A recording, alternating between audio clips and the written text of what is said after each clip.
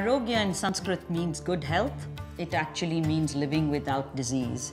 We are a chronic disease prevention organization that promotes prevention through healthy living and lifestyle change. India is a diabetes capital of the world. India has 66 million people living with diabetes. We know uncontrolled diabetes means stroke, means heart disease, means kidney disease, means dialysis, means more medication, more hospitalization. So it's a very big public health problem. In my family, it ran in my father's family. I could see firsthand how many of my cousins were affected and the toll it took on their lives. Diabetes affects Indians in their 30s, 10 years, 20 years earlier than people in the West. People have called diabetes a tsunami.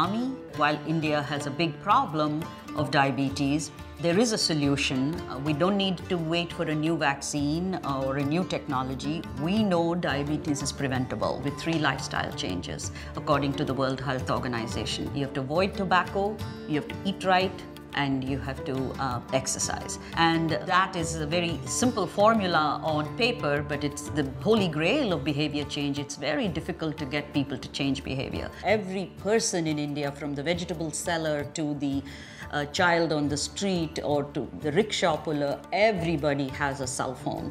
So we wanted to use the reach and the power of the cell phone to get our educational messages to all of these people. In the first 5 years of Arogya World's existence, we have reached 1 million+ people with our educational messages, but we know we have helped 150,000 Indians lead healthier lives.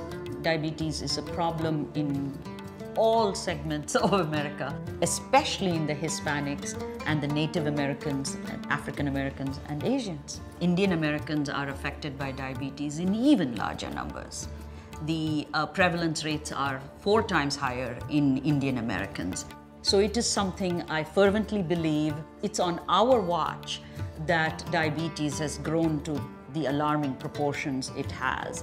And so it is our responsibility to fix this. We all have an equal stake in this. We have to use our spheres of influence to bring about behavior change at the individual level, at our family level, and then use that to get the governments to act on prevention programs. We have to work hard, but we'll get there. We are known to make bold promises, but we deliver on them. And we're called a small but mighty organization, and I like that epithet.